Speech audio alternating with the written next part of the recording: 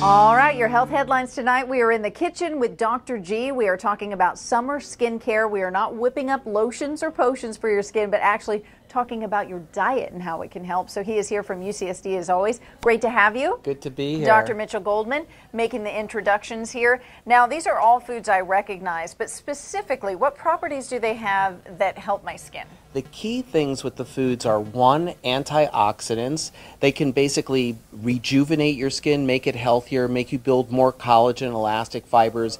Antioxidants can also block the harmful effects of solar radiation or the sun. How much do you have to eat or ingest of all of this? Because that's always the thing that I find overwhelming. And that's a great question, Kathleen. The more, the better. Now, when we use our topical antioxidants, like the vitamin C that penetrates into the skin, that'll give our skin the greatest amount. But just eating foods properly is also going to give our entire body the antioxidants, not just the areas that we put on our skin. All right, let's talk about tomatoes and cucumbers. How do they affect the skin? Well, tomatoes high in vitamin C, a compound called lycopene. Cucumbers, interestingly, just like they're soothing. They really, this actually feels so good. They really are soothing to your eyes. It actually contains a chemical that's very soothing, found in many different types of moisturizers.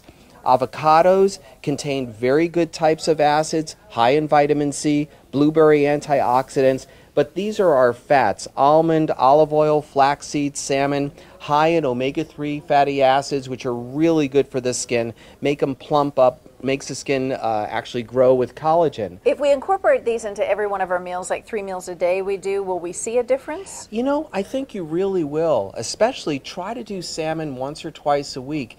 Not only is it good for you exercise-wise and muscle-wise, but it's really good for your skin. Now, watermelon is also good, not only because of vitamin C, but of course water. And then pineapple contains something called bromelain, which is also very helpful for the skin. Now, you say you can actually apply this topically too, which I put a light bulb over my head, because skincare products are expensive. So what can you do with that helps your skin? Well, you actually can help to rub it on your skin, and it really will take away some of the dead skin cells. So pineapple actually works topically on your skin. So does avocado. Do a little avocado mask, lots of hydration and stuff. We could pour lots of stuff on me today. And the water intake, you say at least 8 glasses a day? It's just like your mom said, you gotta hydrate, and so 8 glasses of water a day is very important.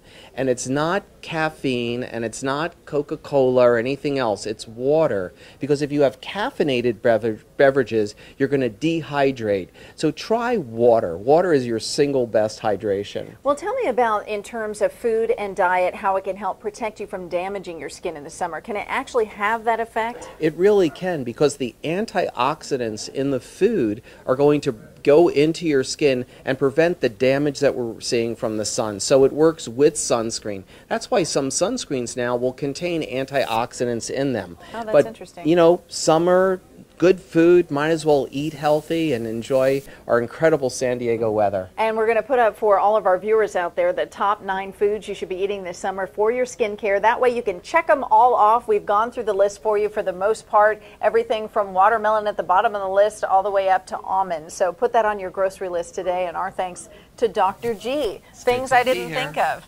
And you can put those on and just relax now the rest of the evening. It just feels so good. It's incredible. We'll send it over to Andrew.